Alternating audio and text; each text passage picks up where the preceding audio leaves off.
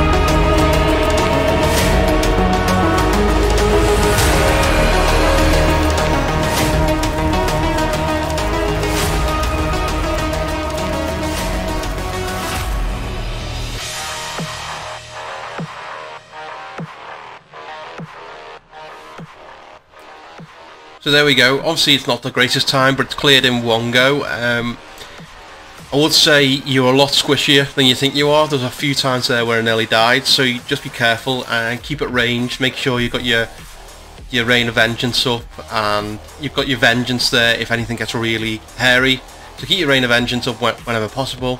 Shoot, it's bombardment with your rapid fire, so bear in mind that it's a bit slower, the projectiles. So yeah, like I said, keep your Rain of Vengeance up, rapid fire, and then use Vengeance when you need to. Also, you've got a companion there, you've got a boar, so make sure you're using that on cooldown as well, and Vault. And also you have to look after your discipline and your hatred. So like I said, easy enough, but just be careful with your health. Thanks for watching. Listen, if you do enjoy this, like and subscribe. I can't even say it. Subscribe, and I'll see you all again next week. Thanks very much.